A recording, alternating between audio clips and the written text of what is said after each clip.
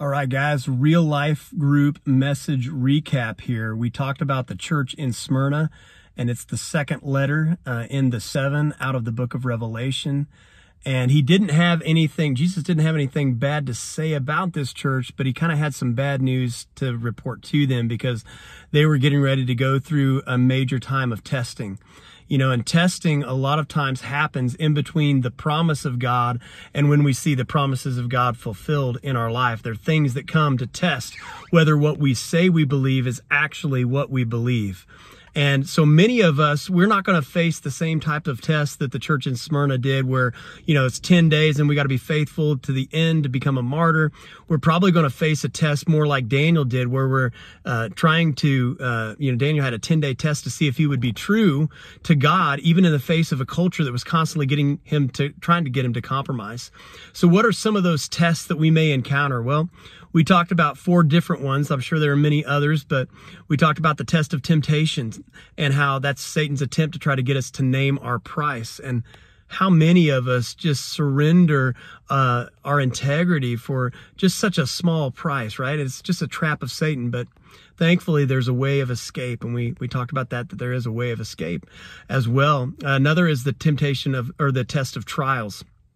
When you find yourself in a trial, it's really a test to see if you're going to be in love with the idea of following Jesus or actually following Jesus, because too many times we're just in love with the idea of following Jesus. And when you hit a trial, that's where the rubber meets the road, and Satan tries to get us to question the goodness of God, to question whether we want to still keep following God.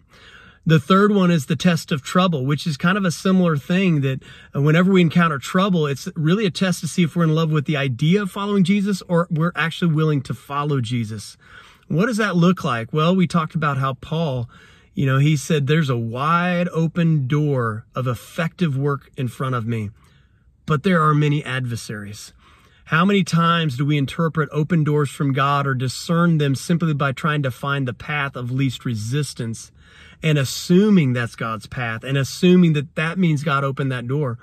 Well, according to Paul, there are times when God opens a door and there's trouble involved. We have to push through some things because an open door many times is just an opportunity for us to use our faith. And again, it gets us to answer this question: am I in love with the idea of following Jesus?